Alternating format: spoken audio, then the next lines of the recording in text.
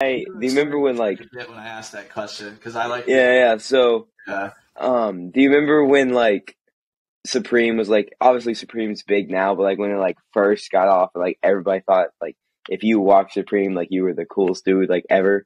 yeah, So I remember going on Amazon and I was like, dude, I want to get something Supreme. I didn't really know what I was doing.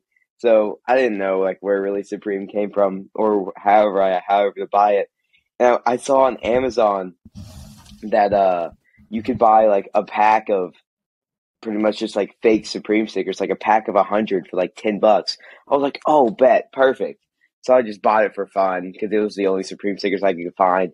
And then after, you use only about three of them, you're like, shit, what am I gonna do with like 90 Supreme stickers? So I ended up selling them like $1 per at school, stuff like that.